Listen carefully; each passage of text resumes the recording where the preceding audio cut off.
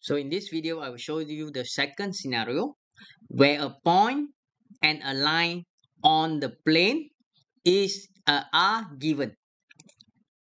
So equation of a plane determined by a point and a line on the plane. So here is on the plane.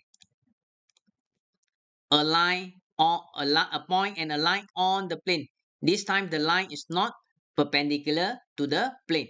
So can be obtained by these four steps.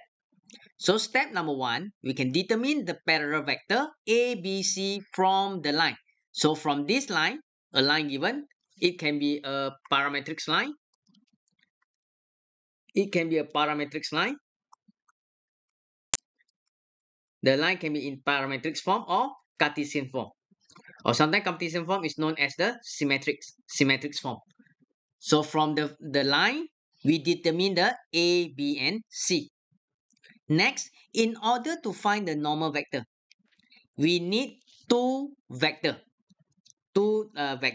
in order to find the normal vector. So form another vector. So the first vector is the ABC from the line, and then form another vector from the point on the plane, which is from the P naught. Using the P naught and x naught, y naught, z naught from the line. So if you still remember, again, for the parametrics, here is the formula: x naught plus TA, y is equals to y naught plus TB. I've shown you several times. I hope that you can remember this parametrics equation formula. Z is equals to Z naught plus TC. This is the parametrics equation. If the Cartesian equation is x minus x naught over A, sorry, it's not comma, is equals to y minus y naught over B, and this equals to Z minus Z naught over C. So the first vector we can get from the A, B, and C. We can get the A, B, and C. We can use the A, B, C in step 1 in order to get the first vector. And we have to form another vector. How are we going to form another vector? From the P naught and x naught, y naught, z naught. So where to get the x naught, y naught, z naught? Here is the x naught, y naught, and z naught. If the equation in Cartesian form, here will be our x naught, y naught, and z naught. From this vector with the P naught, we have to form another vector. So which means that after step 1 and step 2, we will have two vector. From that two vector, we've tried to find the normal vector. How? By using the cross product I, j, and k. So from this part, I will find the n. And then using the P naught and n, from the point on the plane, which is the P naught, here is the P naught, and the normal vector obtained from the equation of the plane. We can obtain the equation of the plane by using this formula. So in the second case, you can see that the normal vector is not given. So we can form the normal vector. Let's say we look at this example. Find the equation of the plane containing the point. So here is our P naught. And the line. So here is our line. First, we can get a vector from the A, B, and C. So I can write in here. The first vector from the step number 1 is our A, B, and C, which is equals to, in this case, is 7, -1, and 2. 7, -1, and 2. So then, another second vector. A second vector, before we find the cross product, the second vector we can get is by using this point, the P naught, and the x naught, y naught, z naught. Just like I mentioned before, where is our x naught, y naught, z naught? Here is our x naught, y naught, and z naught. So for the second vector, we can use the point P, which is 7, 0, and 1, the P naught. And let's say I let Q is equals to the x naught, y naught, z naught. So you can use Q, you can use A, you can use B. It's up to you. Let's say I use Q, which is 7, 3, and here is 0. We don't have the constant, which is 0. So let's say I use Q, another point here, 7, X naught. Our Y naught is 3, Z naught is 0. Because we doesn't have the constant here. This 2 is the C. So our Z naught is 0. So from these 2 points, we can form the vector, a second vector. How are we going to find the second vector? The vector of PQ. If you still remember, is negative P plus Q. So from here, you can refer to this part, negative P plus Q. So we can get the vector, which is 0, 3, and negative 1. So here is the first vector. Now we get the second vector. From these two vectors, we can find the normal vector or perpendicular vector. How are we going to find? By using the cross product, which is I, J, and K. So by filling this number, 7, negative 1, and 2, 7, negative 1, and 2, then the second vector is 0, 3, and negative 1. So from here, from the cross product, you can get the normal vector. So you can see here, this is the calculation. And then here is the normal vector. Or I can transform into negative 5, 7, and 21. So now we have the point. The first point, our P naught is this one. And then we have, let's say, use another color. We have our P naught. Here is our P naught, which is the point on the plane. And then we have a normal vector by using the cross product. So from these 2 points, one is the point, another one is the vector, normal vector. Here you can see negative 5, 7, and 21 is our normal vector. P is X, Y, Z. P naught is 7, 0, and 1. So 7, 0, and 1. So you can see from here we can obtain the equation of the plane. So in our second example, you can see that the normal vector is not given. So let's say we look at this exercise. More or less same as the second example. Find the equation of a plane that passes through the point. So passes through this point means that this is our P naught. Here is our P naught. And contain this line. So first step, number 1. First step. We can get the first vector from the value of A, B, and C. A, B, and C. So this is the first vector. First vector is the A, B, and C. Where in this case is negative 2, 5, and 4. So in our second step, we're going to use the P naught, which is 6, 0, and negative 2. And our X naught, Y naught, Z naught from the line. X naught, Y naught, Z naught from this line. In this case, our X naught is 4, Y naught is 3, Z naught is 7. So 4, 3, and 7.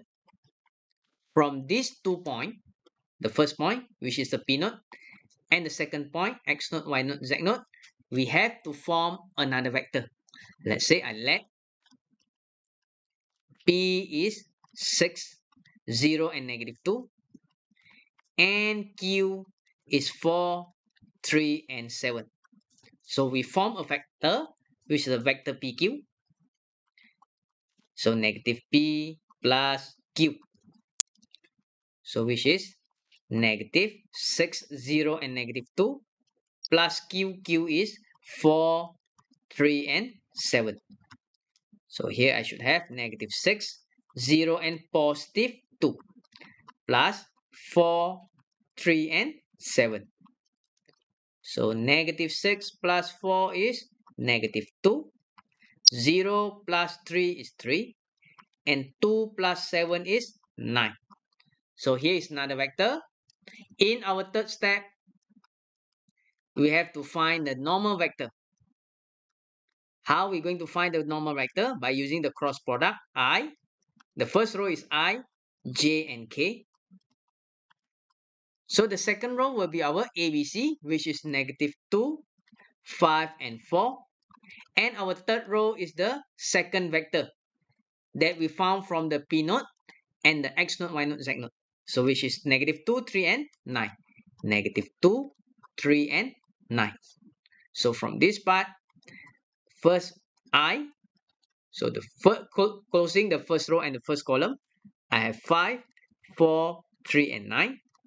Don't forget, here is positive, negative, positive.